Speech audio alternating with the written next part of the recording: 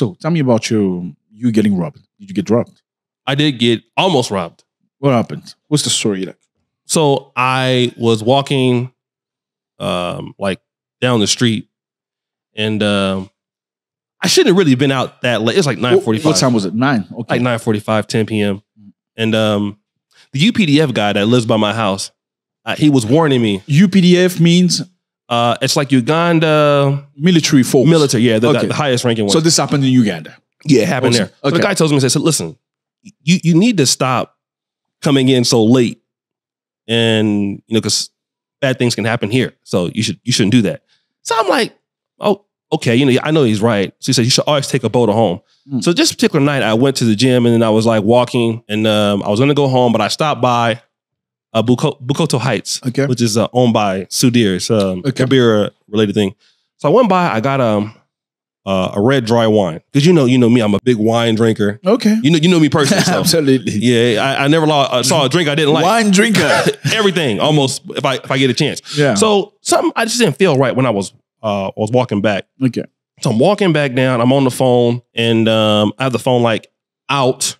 So what I think was a boater guy, a motorcycle driver guy, drove past me. Boaters are motorbikers in Uganda. You find them, for context, fellas. You find them in many places, many African countries. You find them in Nigeria, in Ghana, in Tanzania, and Uganda. Let's go Kenya, yeah. Kenya as well. Okay. Yeah. So I think with the guy, I'm walking there, the guy passes me. And so I think he turns around.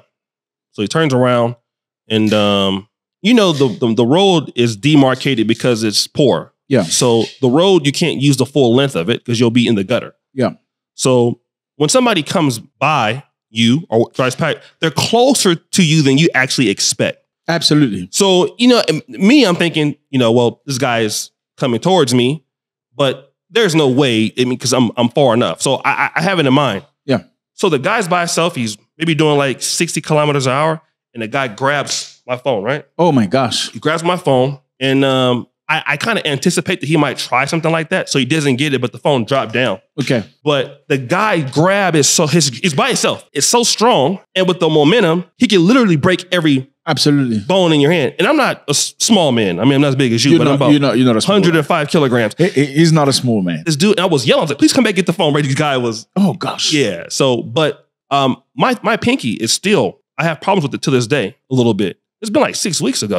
I'm not young anymore, so those kind of injuries. That's very sad. I mean, you, an American guy. Yes. Shay Duke Jackson.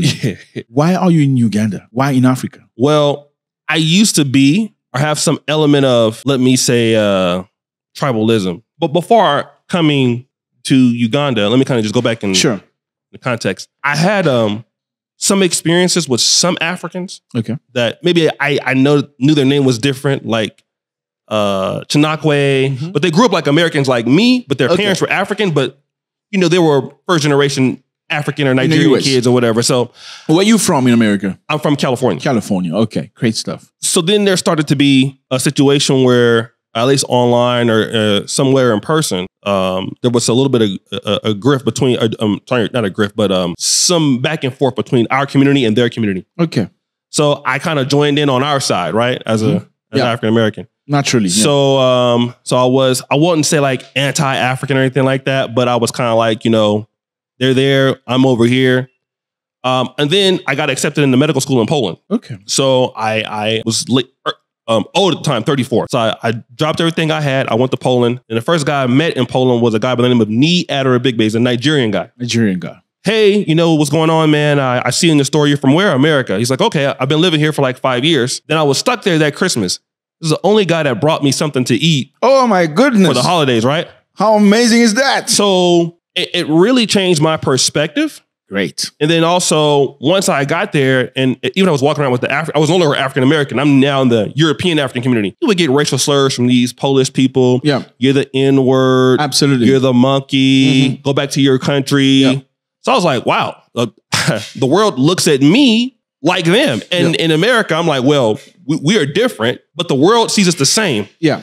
So then I started participating in Nigerian Independence Day, Africa Day, things like that in Europe. So that gave me more confidence to want to come to Africa. So you two became close friends? Oh, he's one of my best friends in the world today. That's great. That's great. Yes. So What do you have to say to fellas? Because I know a lot of African Americans, unfortunately, feel like Africans do not like them for some reason. Yes. From your personal experience, what can you say about that?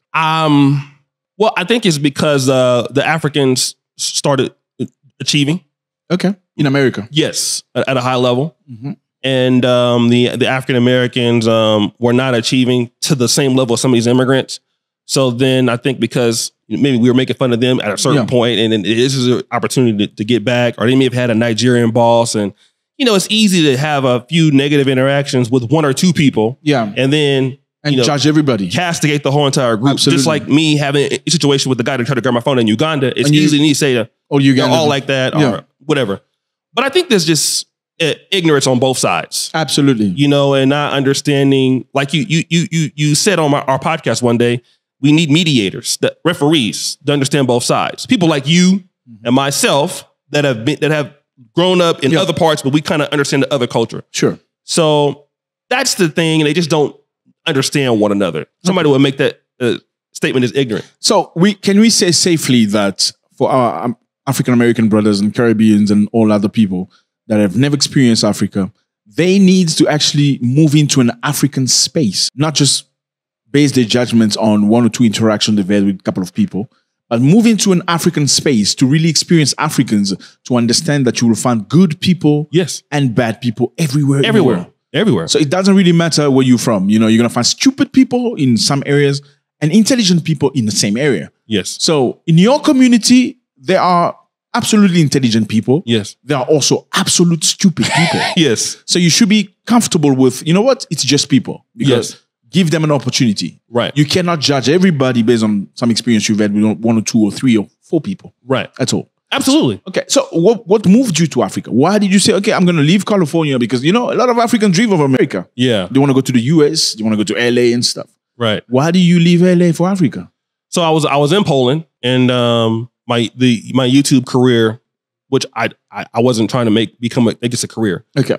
But it started picking up to a point where I was, as a YouTuber, earning more than the dean of my medical school in Poland, right? Wow. Okay. So I was like, well, let me just knock off the bucket list because I'm going to be a doctor and go back home anyway. I'll be out of Poland. Sorry, let me stop you right there. You were earning more money on YouTube than you would earn as a medical officer? Is that what you're saying? Well, yes. I don't, at the time, even the dean of my medical school there in Europe wasn't earning what I was earning. Is that something you would encourage somebody to do, to stop their studies to do YouTube? No, I wouldn't do that. But I'm one of those people that I give it all I got. Mm-hmm. So it's something I'm very passionate about, and I know I can make a career out of it. Okay. But no, I mean, I still graduated. So I would still. Oh, so you graduated medical school? Yes. Oh, wow. I didn't drop out. So fellas, if you need CPR, you know who to talk to.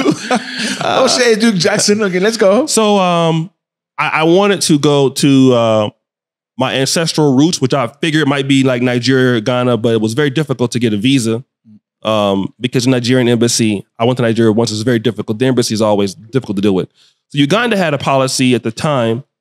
South Africa's visa on arrival, but you don't think Nigeria is a difficult visa because the US is a difficult visa for Nigerians? Yeah. No, I think that Nigeria is just difficult visa for anybody. Oh, really?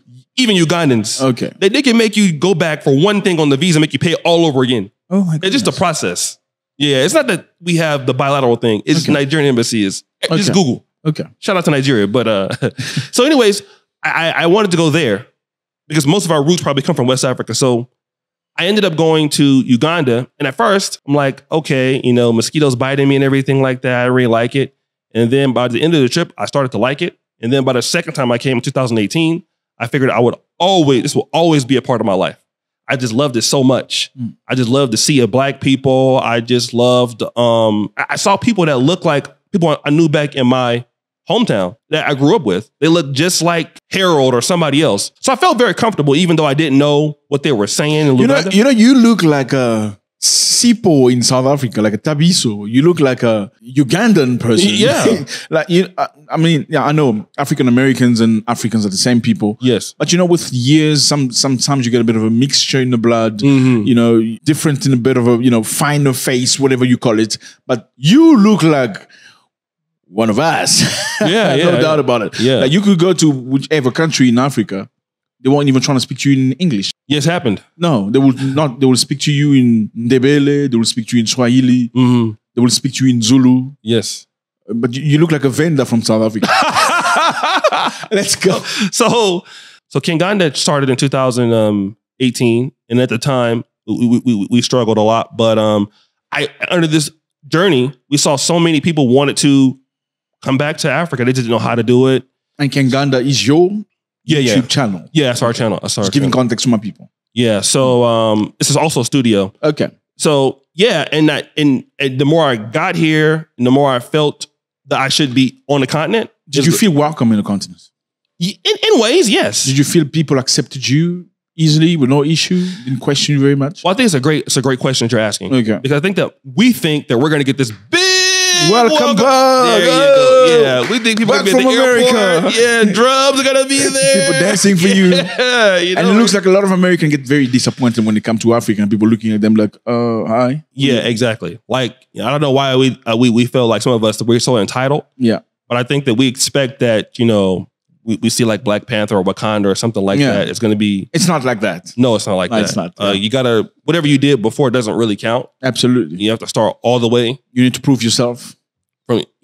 And that's something that people have a hard time with. Yeah. But I felt like they treated me as I was trying to treat them. Okay. Which is why I've been able to stay here. Absolutely. So I feel like, getting over the cultural thing, somebody's trying to use me or whatever. I think if you're a good person and that is your energy. Did you find anything different with the culture in Africa? What did you find most difficult when it comes to culture and tradition and stuff in Africa in general?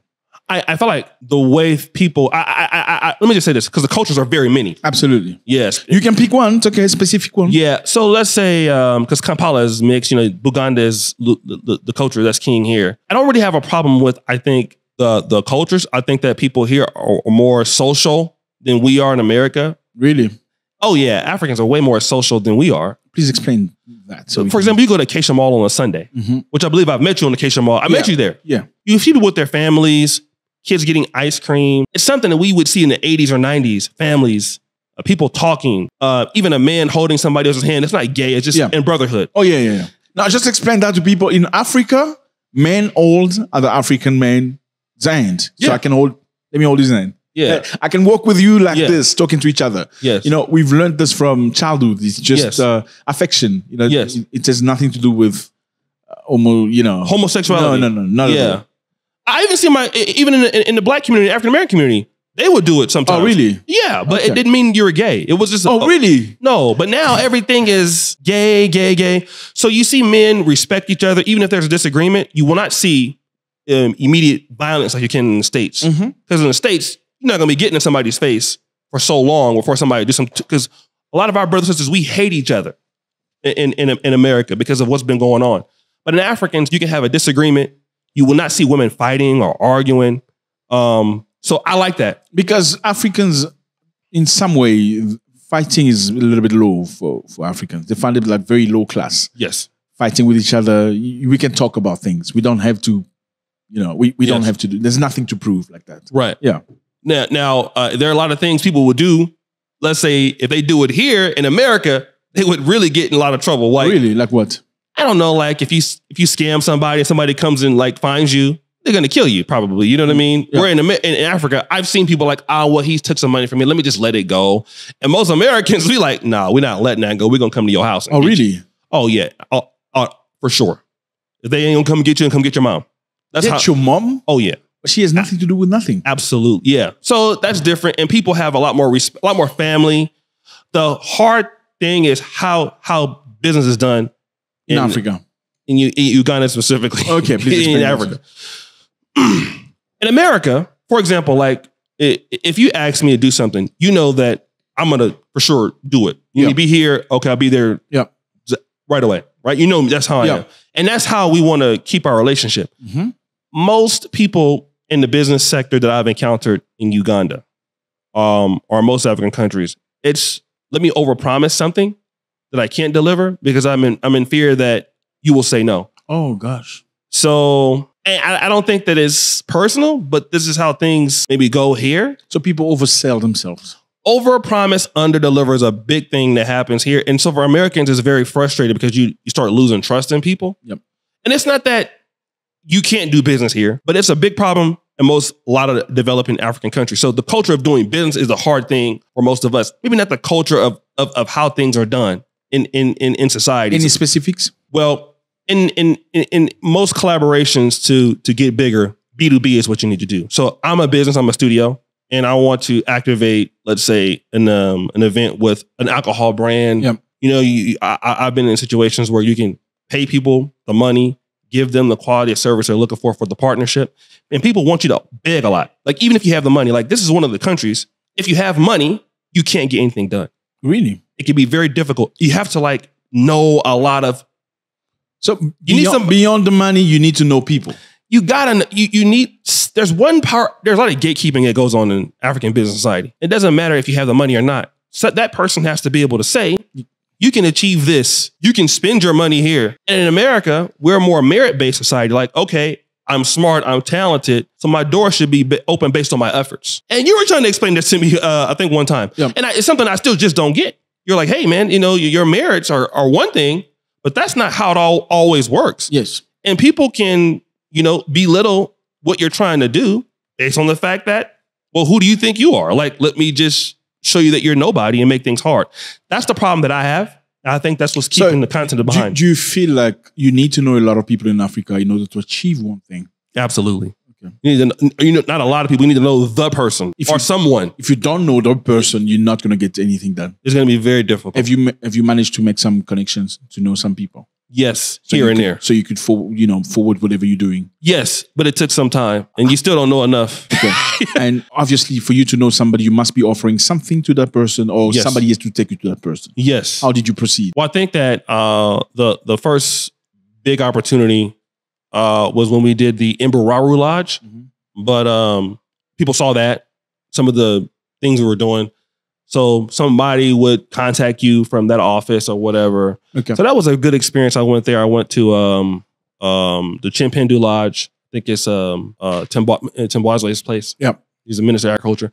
So that was great. And you know, I know him. He knows me. So, but it took some time to learn to know people in order for them to open doors for you and get you going. It takes a lot of for us. We come from a society where go to drive-thru, your food is there. Everything is there. Amazon delivers the same day. That's the culture of Americans. That's the culture of Americans. And so we're used to that. And we feel like because we're from that society, some of us, and I'm going to just be honest, I'm not trying to get canceled here, but we feel like we're coming over to Africa. Africa has said we want people to come back here. Yeah. So we feel like, okay, well, we're here. So this is what is behind here. You need to change this element about it. Sure. And unfortunately, you know, Africans like things to go a certain way. Doesn't matter how you want to do it. Yeah. You need to be able to prove value and prove that what your way works at doing things for somebody to even consider you. It doesn't even matter if you have a lot of money, because these people already have a lot of money. People who can open doors, they're not really worried about your money, because a lot of people are very rich. So the richest people I've ever seen in my life were in Africa. Like, they were black. Oh, really?